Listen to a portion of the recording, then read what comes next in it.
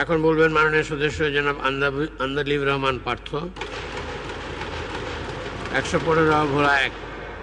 আপনার সময় 12 মিনিট। বিসমিল্লাহির রহমানির রহিম। মাননীয় স্পিকার, আপনাকে ধন্যবাদ। প্রথমেই আমি সমবেদনা জানাই বিএনপির মহাসচিব প্রয়াত নেতা খন্দকার দেলোয়ার হোসেন আজকে মারা গিয়েছেন, ওনার উপর, ওনার পরিবারের উপরে।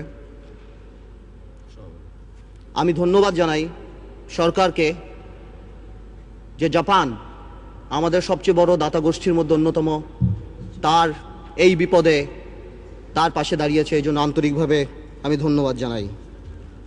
মাননীয় স্পিকার, কোনো দেশের অর্থনীতি অনেকখানি ডিপেন্ড করে তার মিডল ক্লাস ফ্যামিলির উপরে, কত স্ট্রং তার middle class economy, middle class family দাঁড়ায়। স্লোলি বাট শিওরলি আমরা সেদিকে যাচ্ছিলাম, কিন্তু কোথা থেকে ঠিক 96-র মতো এক দরবেশ এসে হাজির হলো। মাননীয় স্পিকার, এটাকে আইসোলেটেডলি করে দেখলে হবে না।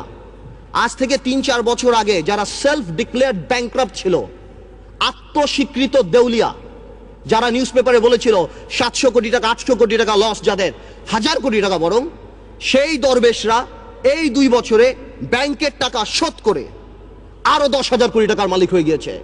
এই দরবেশ এবং তার সাথে তাদের বিভিন্ন মুরিদ। আমি স্পষ্ট করে বলতে চাই, চোর কোনো দলের না। একজন মাননীয় সংসদ সদস্য বললেন আমাদের দলের বা 4 দলীয় ঐক্যজোটের একজনের নাম, যদি সেও থাকে সবার বিচার হওয়া উচিত। এখন সময় এসেছে। মাননীয় স্পিকার, একটা কথা নিবিড়ভাবে দেখতে হবে, এটা কোনো আইসোলেটেড হ্যাপেনিং না। সরকারের তরফ থেকে লাগামহীন বক্তব্য এসেছে। মাননীয় স্পিকার, আপনি স্মরণ করে দেখেন, আমি অবাক হয়ে গেলাম। মাননীয় সংসদ সদস্য বলল স্পেকুলেটিভ মানে নাকি ফটকা, তাহলে ফ্রড মানে কি? স্পেকুলেটিভ মানে যদি ফটকা হয়ে থাকে, তাহলে what is the meaning of fraud?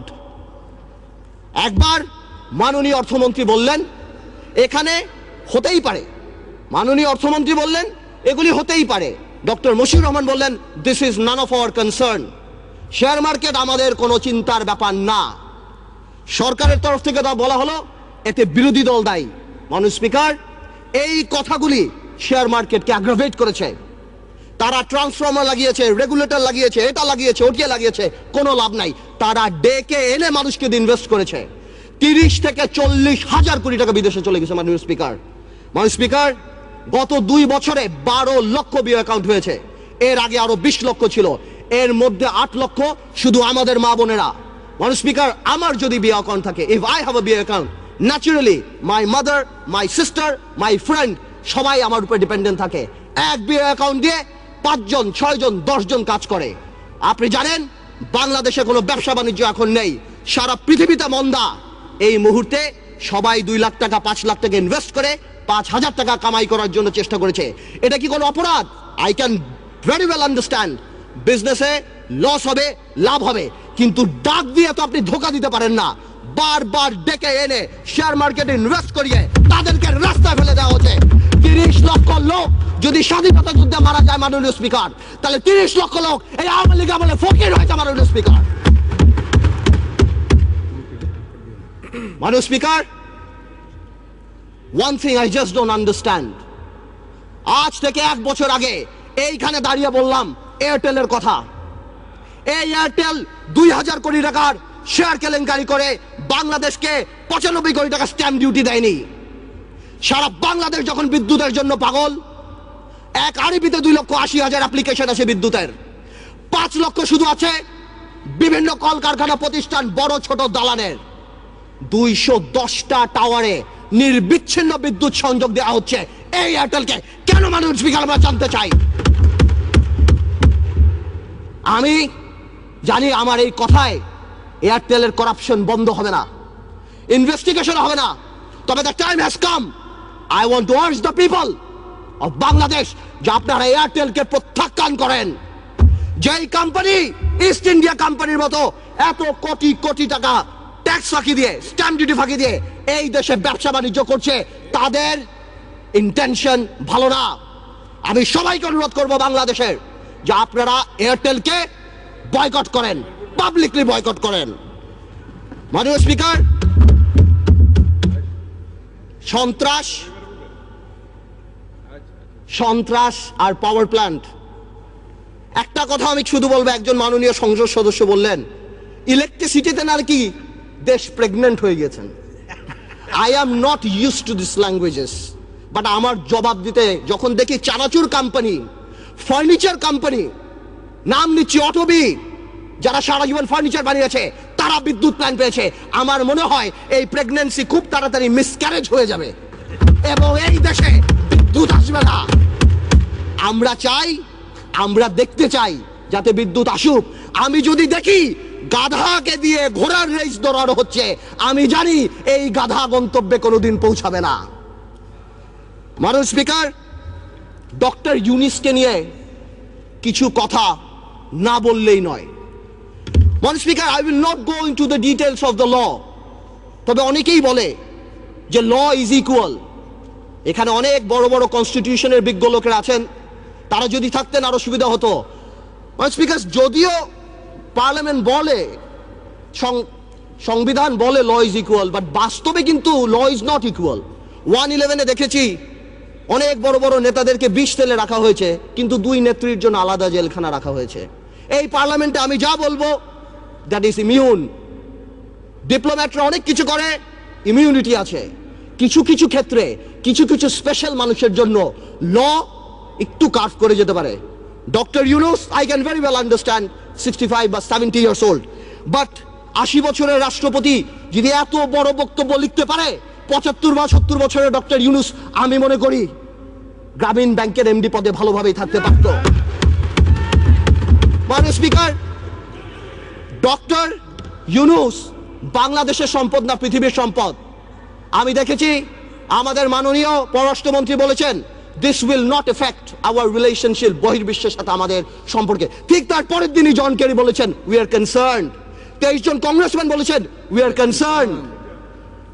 বহির্বিশ্ব phone উঠে ঝগড়া করবে না, এটা তাদের diplomatic language, that we are concerned, we are looking into the matter.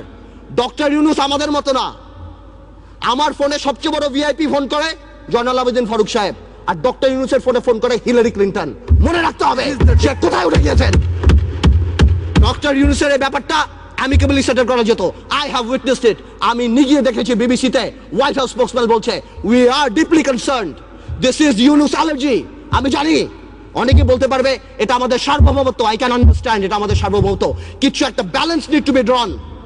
এখন সার্বভৌমত্বর সাথে ব্যালেন্স, এখন গ্লোবালাইজেশনের সময় কালকে বাংলাদেশের বিপদ হচ্ছে, আমরা তাদের কাছে যে হাত পাততেছি, দুই নেত্রীর মনোমালিন্য হচ্ছে, নির্বাচনে যাবো কি যাবো না, আমেরিকান এম্বাসির দাওয়াতে ভিড় লেগে যাচ্ছে, এখানে ভিড় লেগে যাচ্ছে, আর যখন কোনো কিছু হচ্ছে তখন কি বলা হচ্ছে এটা আমাদের সার্বভৌমত্ব ব্যাপার। এটা সার্বভৌমত্ব ব্যাপার না, এটা পার্সোনাল ভেন্ডাটার ব্যাপার। সংসারের কথা আসতেছে, excuse me, I would appreciate if you let me finish. Yes, please, uninterruptedly. Thank you. Understand it? Yes, you should know it. আমি আরেকটা কথা বলতে চাই, সন্ত্রাসের কথা আপনি বলেন, একটা চেইন অফ কমান্ড থাকতে হবে। যেই দেশের স্বরাষ্ট্র প্রতিমন্ত্রী শাহরুখ খানের কনসার্টে যে মাটিতে বসে, সেই দেশে কি হতে পারে? মান ইজ্জত কোথায় যায় আমাদের? আ মন্ত্রী ইজ নট আ পারসন, আ মন্ত্রী অফ দ্য ফ্ল্যাগ। সেই মন্ত্রী আমাদের, সেইখানে স্বরাষ্ট্রমন্ত্রী যেই কাজ করে, এই দেশে এগুলি হতেই পারে। মাননীয় স্পিকার, অনেক কথা বলে অনেক কিছু শেষ করা যাবে না, তবে আমি এতটুকু বলতে চাই ডেমোক্রেসির সাথে গুড গভর্নেন্স থাকতে হবে, মোরালিটি থাকতে হবে। আপনি কল্পনা করতে পারেন মাননীয় স্পিকার, একজন অ্যাটর্নি জেনারেল ওই পদে বহাল থাকে, কিভাবে সে বসে বলে কে নোবেল প্রাইজ পাওয়া উচিত, কে নোবেল প্রাইজ পাওয়া উচিত না। এটা অসম্ভব। আমার দুঃখ হয়, আমার ভয় হয় যে মাননীয় অ্যাটর্নি জেনারেল যদি চাটুকারিতা করে আগামীতে ভবিষ্যৎ ল মিনিস্টার হওয়ার জন্য আমার বলার কিছু নাই, কিন্তু যদি তার বুদ্ধি এই হয়ে থাকে যে সন্তু লারমার প্রধানমন্ত্রী, হ্যাঁ কে পাক না পাক that is not our concern, কিন্তু ফোরামটাকে ডক্টর ইউনুসের পাওয়া উচিত ছিল না, এই বুদ্ধি যদি অ্যাটর্নি জেনারেলের হয়ে থাকে, তাহলে আমি শঙ্কিত যে বাংলাদেশের জুডিশিয়ারি কোন দিকে যাচ্ছে। মাননীয় স্পিকার, আমাদের সবার কিছু কিছু ব্যাপারে একটা ন্যাশনাল কনসেনসাস হওয়া উচিত। নতুন প্রজন্মের রাজনীতিবিদ হিসাবে আমি এতটুকু ক্লিয়ার করে বলতে চাই, শেয়ার মার্কেট আওয়ামী লীগ বা বিএনপির প্রবলেম না। আমরা চাই এটা খোলাসা হোক। কেন এতদিনের রিপোর্ট আসছে না? আমরা জানতে চাই যারা সেলফ ডিক্লেয়ার্ড ব্যাংকরাপ্ট ছিল তারা কিভাবে 30-40 হাজার কোটি টাকা আছে। আমাদের টেলিফোন যদি ট্যাপ করা হয়, আমরা জানতে চাই সেই দরবেশ সেই মুরিদদের টেলিফোন কেন ট্যাপ করা হয় না, আমরা জানতে পাই ফোনগুলি কোথায় যায়। এবং আপনি সমন্বয়হীনতার ব্যাপার দেখেন, সরকার যখন বলে ডাইরেক্টলি এর মধ্যে বিরোধী দল ইনভলভ, ঠিক সেই মুহূর্তে আমাদের মোস্তফা কামাল সাহেব যে অর্থনীতি মন্ত্রণালয়ের সংসদীয় কমিটির চেয়ারম্যান, সে ডাইরেক্টলি বলে আমার কাছে তেমন কোনো ইনফরমেশন নাই, আমি তো জানি না। What a mockery! এটা প্রধানমন্ত্রী রাজনৈতিক স্টেটমেন্ট দিয়েছে, উনি ইনফরমেশন দিবে কিভাবে? মাননীয় স্পিকার, প্রথম আলোতে দেখলাম ওনার কোম্পানির 10 টাকা শেয়ার নাকি 290 টাকা হয়েছে। উনি মাশাআল্লাহ 1200 কোটি টাকা কামিয়েছেন, আলহামদুলিল্লাহ। এই টাকা দিয়ে করবে কি? 1200 কোটি টাকা দিয়ে বানিয়েছেন। এই সমন্বয়হীনতার অভাব, বারবার যে কোনো কাজে ডিউ ডিলিজেন্স ছাড়া বিরোধী দলের উপরে আঙ্গুল উঠিয়ে দেওয়া আর শুধুমাত্র বলা এখানে করাপশন, এখানে করাপশন, হাজার হাজার। আজকে শেয়ার মার্কেট আবার ফল করেছে, ডেকে এনে ফল করায়।